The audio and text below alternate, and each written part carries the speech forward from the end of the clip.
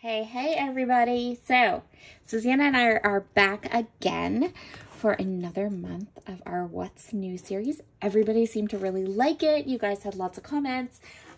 Really enjoyed kind of doing this kind of what's new in our craft room and then using it to create a project. So we are going to make it a regular thing. So I have lots of new things in my craft room. So this is just what has come since like this week. It's Friday. So yeah, there was a lot, but it's a good thing. I haven't, this is probably, yeah, this is a good bit. This does include some, paid promotional items from Cherry on Top too. So just keep that in mind. I'm going to go through it quick and then I'm going to decide what I want to play with for my layout. So I had to grab some inks. I accidentally, note to self, went to re-ink my pink champagne ink.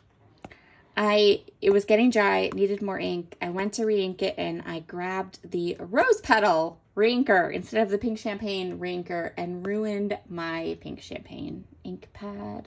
I feel like I'm not the only person that's ever done this. So I had to get a new one of those. And then Catherine Pooler released 3 new grays, and I needed them to add to my collection because they are so nice. So I got all 3 of them: Pebble, Hoodie, and Slate. Super excited to go ahead and work with those. Spellbinders had a big warehouse sale, and so I grabbed just a couple of hot foil plate and die sets. My goal for these was to buy things that I could use to make embellishments for scrapbook pages. So I got this one, which has the hot foil plates, all the butterflies, and then all the dies to build the butterflies and to build some flowers. And super excited to play with this. I think these are going to make really pretty butterflies, and these are a really nice size. I think they're probably maybe like 1 inch and 1.5 inches and 2 inches maybe, but really nice size for homemade embellishments. So super excited about those. And then this is the same thing. I got the Magnolia Bouquet hot foil plate and die set from Spellbinders. Same idea, to have these pretty floral flowers that I could tuck in and use on scrapbook pages with the coordinating dies. These are the kinds of hot foil plates that I search for and look for, and these were really inexpensive and on sales. I was super happy to be able to grab them. And then I did get this set of hot foil plates that does like foiled sentiments for cards. I haven't had any like this before, and I really wanted a couple. And again, I think they were just, they might have been like $3. Like the warehouse sale was amazing. So this was all that I got from that. And then I got some Brutus Monroe goodies. So they were doing a sale. If you made a purchase, you got, hi Andre, you got a free gift. So I got this free stencil to make graduation cards. And then I also got these 2. This is from their new summer release. So I just love these water lilies. They're so pretty. I absolutely love them, and the dragonflies, and I want to stamp them and watercolor them with my Zig markers. And then I also got this slimline stencil. So probably see these in a reel or maybe a short. I'm not going to play with them for what's new. And then this is what I got from a Cherry on Top. This is my design team package for the month of May. So let me go through here quick. I am going to show you this, but then I'm going to put this aside. This is not what we're going to do for what's new May. This is the Peony Print hot foil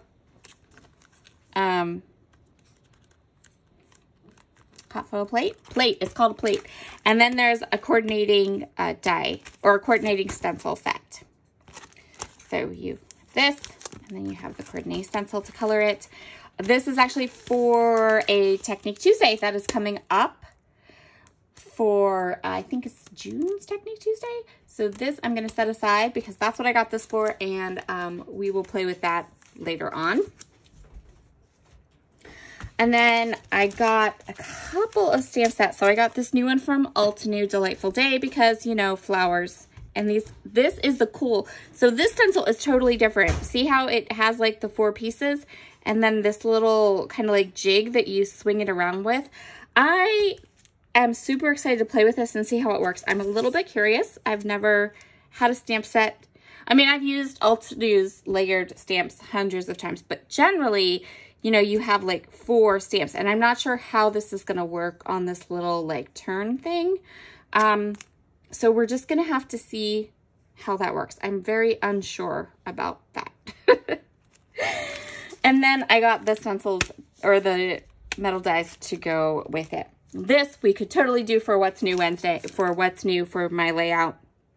And we could give this unusual stamp set a try. And then I got this one from My Favorite Things just because it was cute and messy. And I thought, I don't have any stamps like this. These like blotch stamps are kind of, there's a couple of them that have come out. Salomon Hurley had one that came out. There were a few. But this one caught my eye and I really liked it. And I really liked this one. This little squiggly circle too. I feel like that is so me.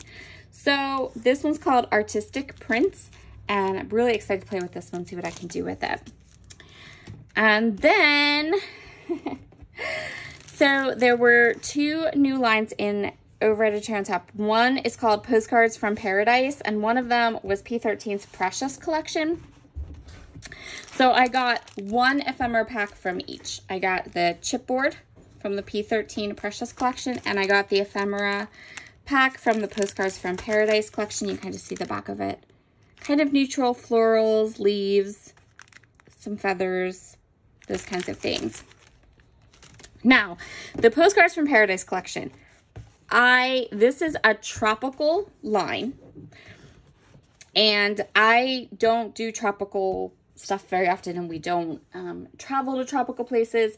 So if you're wondering why I bought this for the B-sides. Wait till I flip these papers over. Oh my goodness, backgrounds galore.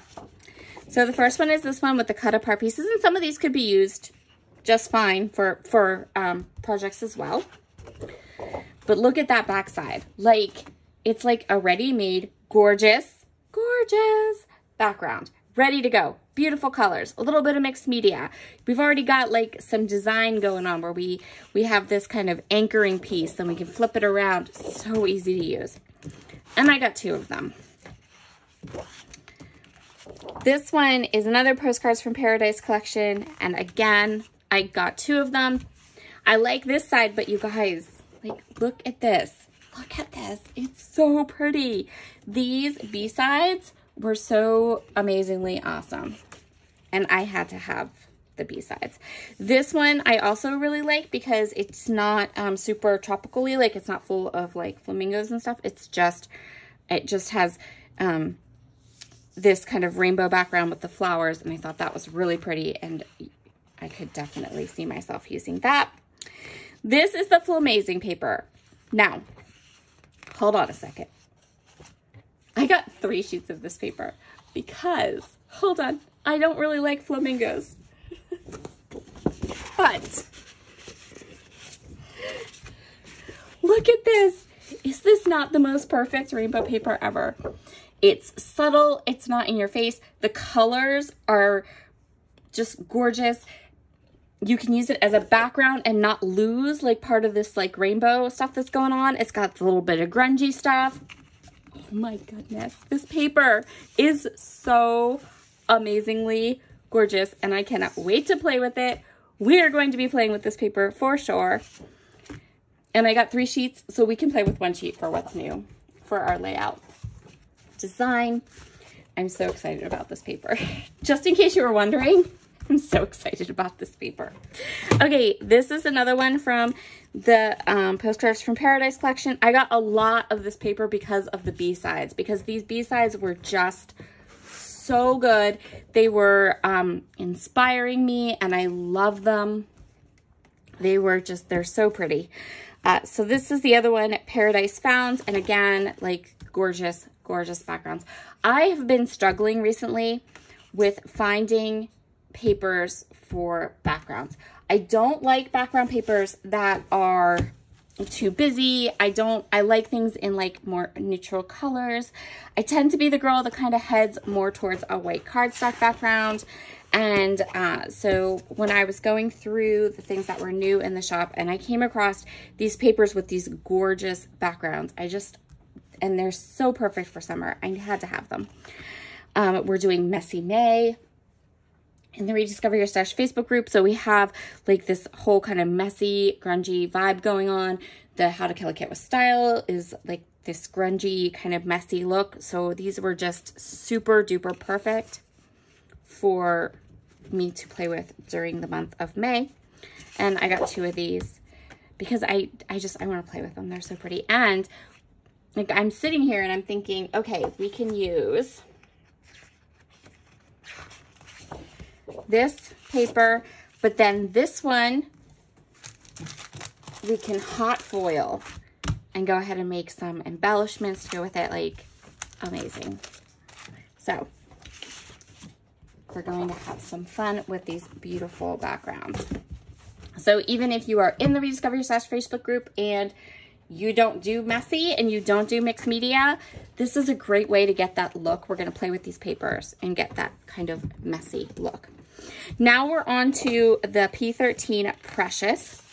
Now again, with both of these lines, I was on the fence about the embellishments. I wasn't really into them, not loving the embellishments, but loving the B-sides of the Prima papers, loving the papers in the P13 collection, but again, not really loving the embellishments. So I just got a couple embellishments. I got the stamp set to kind of make my own, and we're gonna make some embellishments. So for the Precious collection, again, like how gorgeous is this paper? It's beautiful. And then I got 2 of these because I thought that these could be fussy cut and make some floral elements with it. This is the Precious number 2 paper, and I got 2 of them as well. Again, because one side is like this beautiful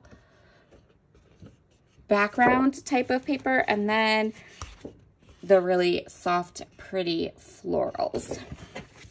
And finally, I got 2 of these as well. This is the Precious number 4. Really, really just loved this for a background. I don't love the birds on the other side. The birds can, whatever. But this side, I wanted 2 of them. And again, the idea being, like, with this beautiful type of a background, and then you can make your own kind of embellishments. So really, really got a lot of those 2 lines just because it was just beautiful and it worked. It looked so good. So I was really, really happy with all this paper. And that's it. That is what is new in my craft room. So for our layout coming up, I think what I'm going to do is we're going to play with the Postcards from Paradise papers. And we're going to play with the hot foil sets that I got because I think those will just match really nice. And then we can pull in a couple, maybe some of this ephemera. And I still have beach photos of my nieces from last summer that these will match perfectly with. So that's what we're going to go ahead and work with.